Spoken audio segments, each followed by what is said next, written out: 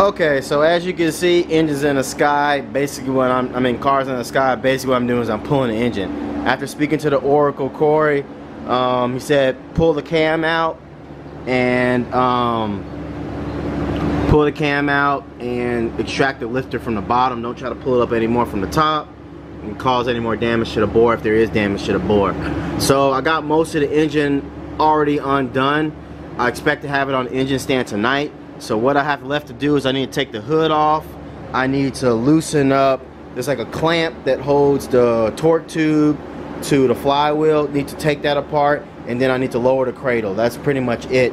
I did a lot of it. Yes, I did take a lot of stuff off yesterday, and then also hook it up. So the first thing I'm gonna deal with right now, I'm gonna take the hood off since it's right here in front of me, and then I'll go underneath the car. Okay, pardon the music. I know it's 80s rock, Scorpions. We got the engine just about out.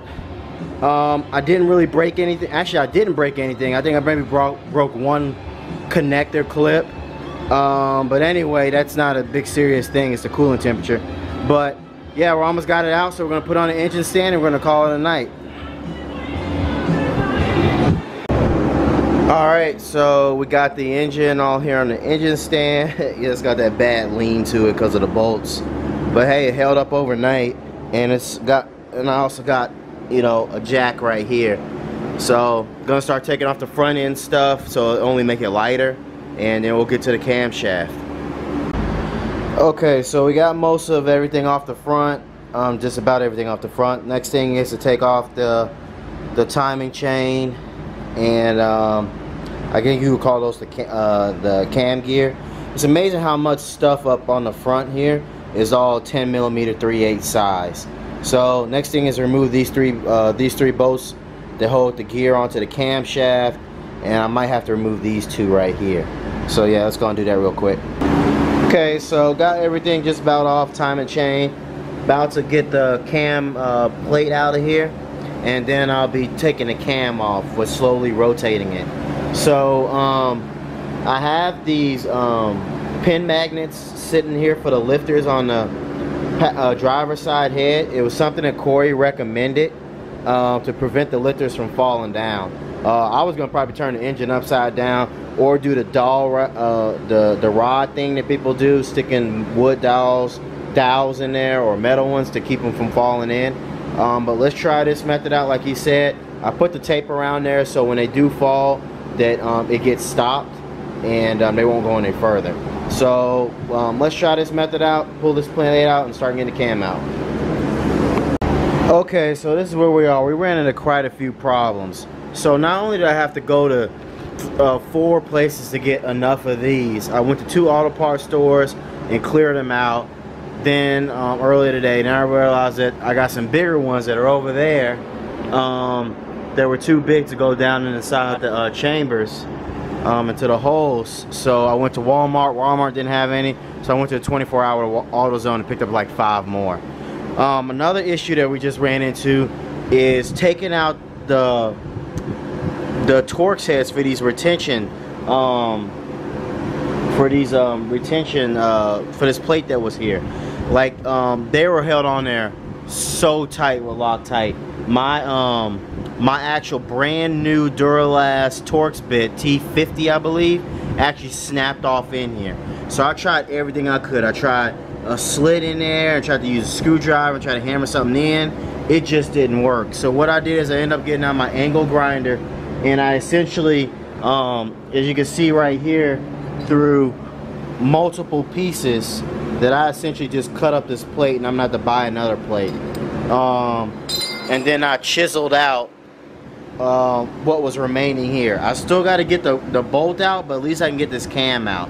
So I'm gonna try my extractor set to see if I can get around this head here and pull it off.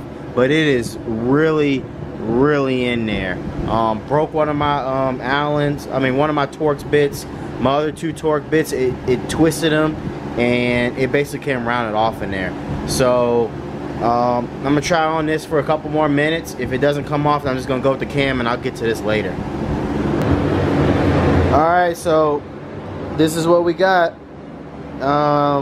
As you can see, Lifter is missing quite a bit of it. Let me show you what a good lifter looks like from the same engine. We'll put it here on my workbench here. So this is what a good lifter looks like, and this is what the bad lifter looks like. As you can see, it's missing its whole roller part, which is this right here. So I'm gonna go ahead and wrap it up for tonight. I achieved my goal, which was to get the lifter extracted and see what the problem is. I could take it a step farther, flip it over, take the oil pan off, see if I can find where this chunk is. But I have a good feeling it's not in the block anymore. It might have went out through the exhaust, because I kept hearing sounds in the exhaust like something metal was rattling around in there. But what I'm going to do next, I know tomorrow's 4th of July, I'm going to still text Corey, see what he thinks. I'm going to send him these pictures. I can feel on the inside of this bore that the lifter came out of. I don't know if you can see it. Yeah, you can definitely see it. Down there at the bottom, that's like scoring and marks up because of damaged lifter there. As you can see over here, it's all smooth. Just like this one right here. It's all smooth throughout. But this one at the very bottom, if you can see down there, it's like a little chunked up and scoring and jagged. Also on the inside, I can see a little bit of metal shavings caught on the bore. Caught on the camshaft bearings. You can actually see some right here, right there. So yeah, that's actually here. I could pull something out. That's not actually what I was thinking about, but I could. I don't know where they are. I pulled something out a minute ago. But yeah, I'm gonna ask Corey what he thinks, and we'll go from there. So another take before I shut down for the night. If you could tell from these pictures that the camshaft is all shiny and smooth, but you can see right here on this, let me get my, if you can see right here, focus, come on, focus. Okay, you can see right here on this lobe, there's scarring, probably from the piece bouncing all around. Also, right here, this is probably the lobe that the cam would mainly sit, the lifter sat on. It is definitely chewed the fuck up.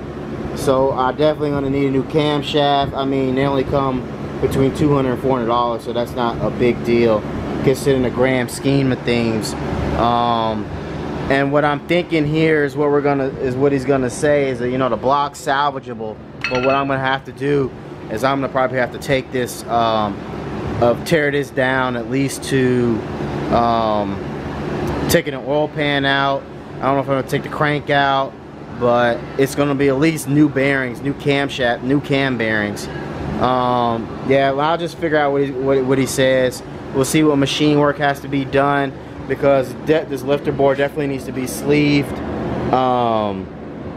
gonna have to see what the cost looks like, because if the cost starts getting up to about $2,000 for all this stuff, then you might as well just buy. I might as well just buy another short block, slap the heads on, and put a cam in it, or maybe just slap the heads on and run like a stock LS3 or a stock LS2, since I'm not going for horsepower anymore because of what I do now, but I still want that cam sound. But we'll figure out the options. Let's not jump to conclusions. I'm gonna get everything cleaned up here, bring the car back in, and call it a night.